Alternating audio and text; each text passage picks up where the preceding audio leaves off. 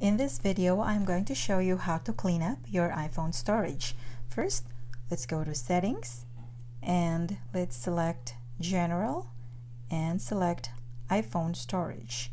As you can see, I have used up 221.2 gigabyte out of 256 gigabyte, and even there it will show the yellow color there, so it's the photos I'm using up the most of my storage. So I really have to delete some of it if I want some more storage.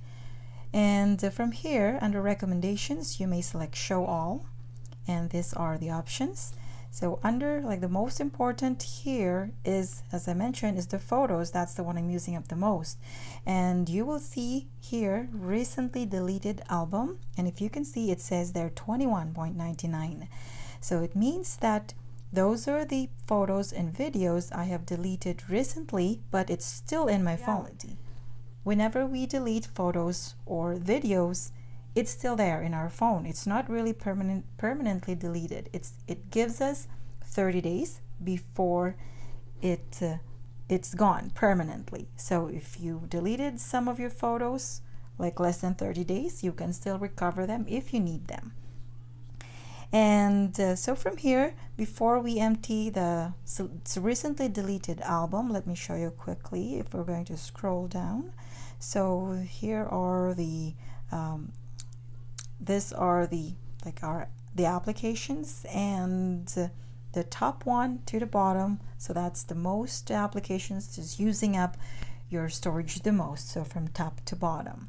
So it tells you there, so you can decide which one you wanted to delete.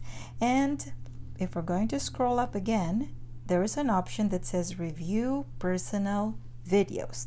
So from here, you can either, if we're going to open this, it will show you the videos that using up the most of your storage. So again, from top to bottom, you can watch them first before you decide to delete them permanently.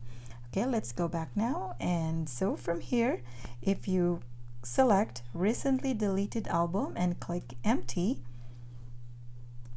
delete from this phone, so it's now permanently deleted. So make sure you decide to permanently delete them later. So now, as you can see, I have now 198.3 gigabyte out of 256, so I have more storage now. Okay, and that's pretty much the simplest way to clean up your iPhone storage.